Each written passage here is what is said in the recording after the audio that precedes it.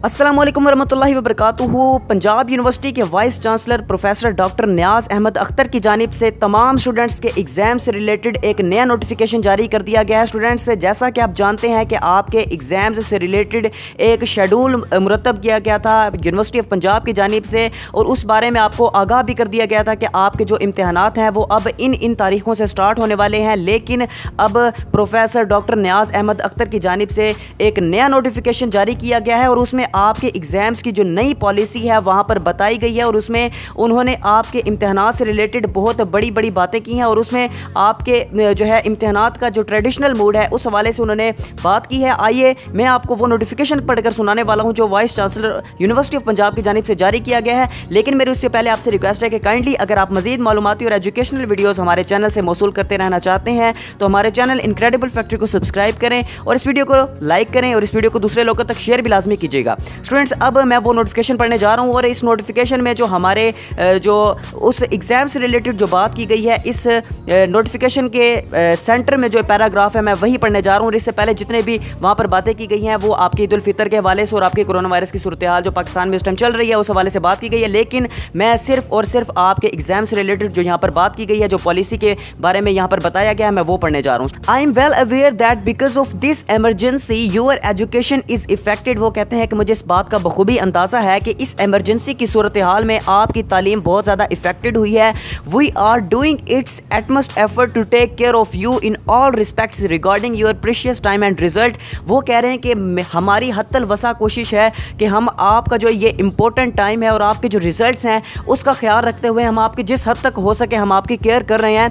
And उसके बाद जो मैं अब लाइन पढ़ने जा रहा हूँ स्टूडेंट्स, यह आपकी इम्तहानात से रिलेटेड नई पॉलिसी के हवाले से बहुत ज़्यादा इंपॉर्टेंट है। लिहाजा आपसे रिक्वेस्ट है कि काइंडली आपने इस लाइन को बगौर जो है आपने गौर से सुनना है। स्टूडेंट्स, यहाँ पर वो कह रहे हैं we have approached government of Pakistan number 1 HEC, number 2 Punjab government, number 3, यानी यहाँ पर उन्होंने 3 इदारों का नाम लिया है कि गवर्नमेंट ऑफ पाकिस्तान, HEC और पंजाब गवर्नमेंट को उन्होंने अप्रोच किया है। किस लिए? To allow us to conduct your traditional exams as per schedule. यहाँ पर वो ये कह रहे हैं कि उन्होंने जो एग्जाम से रिलेटेड जो नया शेड्यूल मुरतब किया था जिसमें आपके एग्जाम से रिलेटेड तारीखें वहाँ पर बताई गई थी, उन्होंने कहा है कि हमने वो schedule government of Pakistan, HEC और पंजाब हुकूमत को हमने भेजा है और हमने उनको जो है हमने हतल वसा हमारी यही कोशिश है उनके सामने कि हम उसी ट्रेडिशनली तरीके से आपके एग्ज़ाम्स लें और जो आपका शेड्यूल है वो उनको जारी कर दिया गया है। अब इसके बाद उन्होंने क्या बात की है वो भी पढ़ते हैं।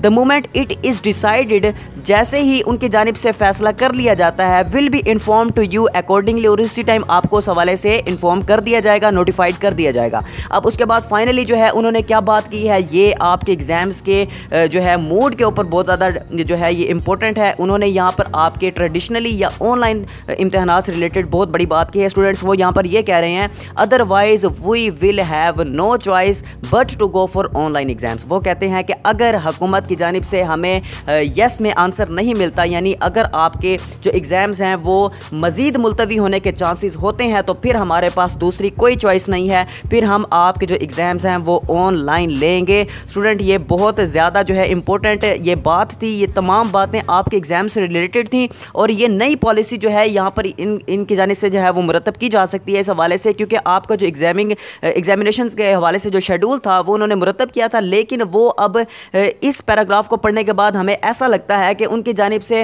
अब हुकूमत पाकिस्तान और HEC और पंजाब हुकूमत की जानिब से अब नए फैसले के बाद जो है वो नया एग्जामिनेशन शेड्यूल भी मुरतब किया जा सकता है, और ये अब उनकी जानिब से फैसला सामने आया है। और उस हवाले से जो भी नई अपडेट होगी, जैसे ही हमें मौसूल होगी तो मैं उस हवाले से भी आपको अपडेट कर दूंगा।